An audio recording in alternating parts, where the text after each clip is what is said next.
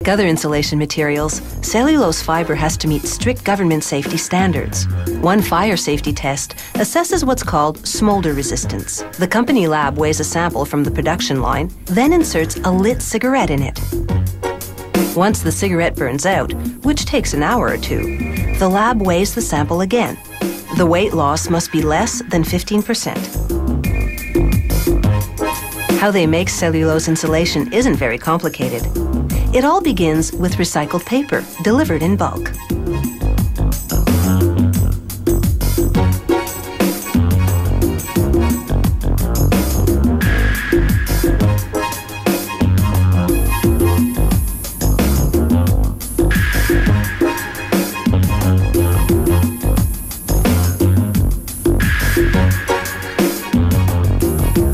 Workers load it onto a conveyor belt, and from that point on, the entire process is automated.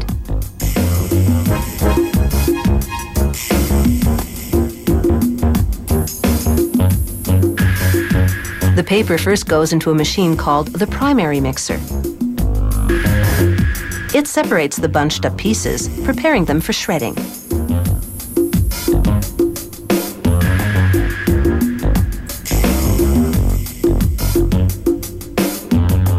The machine's powerful magnet removes staples, paper clips, and any other pieces of metal.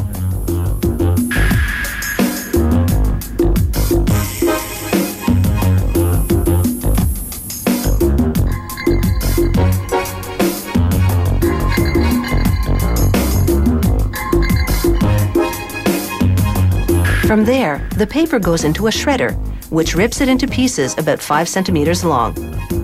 The factory mixes the shredded paper with boric acid, a natural compound that acts as a fire retardant. It also makes the insulation pest resistant, and it helps fend off mold, wood decay, and corrosion.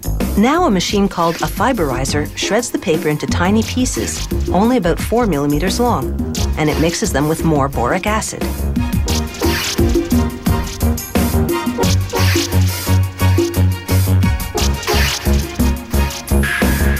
From the time the recycled paper arrives by truck to the time it comes off the line as cellulose fiber insulation, only about 5 minutes have passed.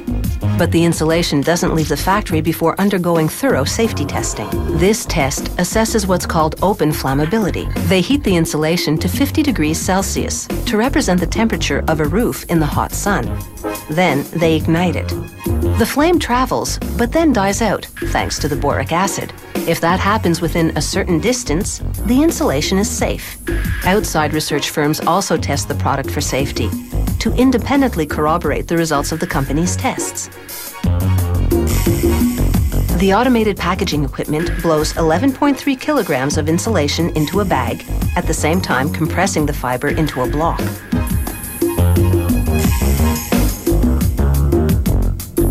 Some types of thermal insulation come as thick rectangular blankets known as bats.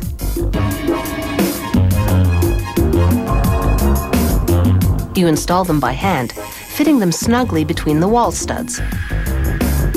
Cellulose fiber doesn't come in bats. It's known as loose-fill insulation. A professional installer has to inject it between the walls. By spraying it in under pressure, it fills all the spaces without any gaps, something that's hard to do with pre-shaped bats. Insulating performance is referred to as R value. The higher the R value, the more effective the insulation.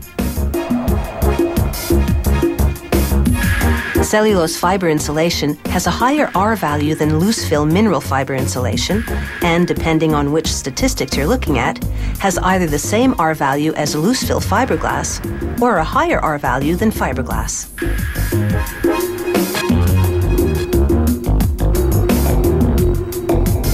Cellulose fiber is denser than the other materials, so it better resists air movement, making it less likely to move out of place after installation.